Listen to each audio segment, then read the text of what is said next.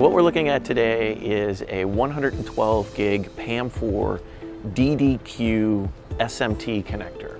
So this is very much kind of the next evolution within the marketplace as we look to go to greater and greater speeds, an evolution from 56 gig PAM4 to 112 gig PAM4. We've got an Inphi 112 chip running over to our 112 SMT connector through approximately a 2-meter DAC cable, completely passive cable, back into another 112 DDQ SMT connector returning to the chip. Currently, we're showing a bit error rate around the order of 10 to the minus 6, perfect conditions right before we implement BEC.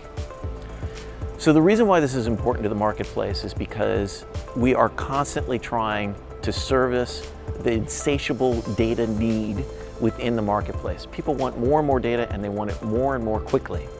So in order to do that, we have a couple of options. We can essentially increase the amount of hardware we have, or we can make more efficient use of the space and the resources that we have.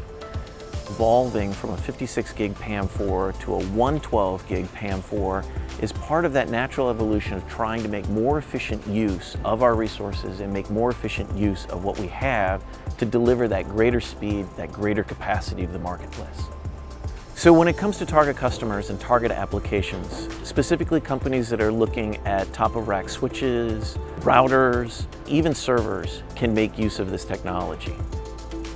The most important thing about this demonstration today is the ability to continue to support the double-density QSFP form factor that the industry is utilizing and relying upon today. Considering that it is double-density QSFP, we have reverse compatibility with all of the existing infrastructure that is deployed.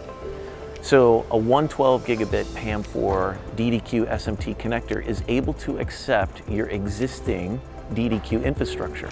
Now, if that infrastructure is rated at 56 gig PAM4, this DDQ 112 will support it, not at 112, but essentially the infrastructure is there, it's ready, it's not a rip and replace. You're able to continue to utilize the double density QSFP form factor and its infrastructure as you move forward.